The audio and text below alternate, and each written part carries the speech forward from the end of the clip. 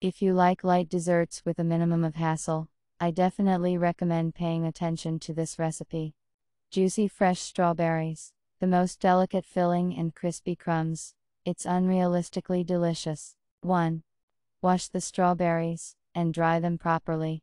2. Carefully remove the tails by cutting out a little core with a sharp knife. 3. These are the strawberries turned out. 4. Combine powdered sugar with cream cheese and vanilla extract.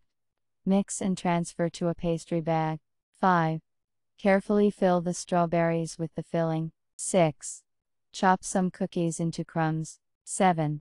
Sprinkle a little crumbs and strawberries with cream cheese. Are ready to serve. Help yourself.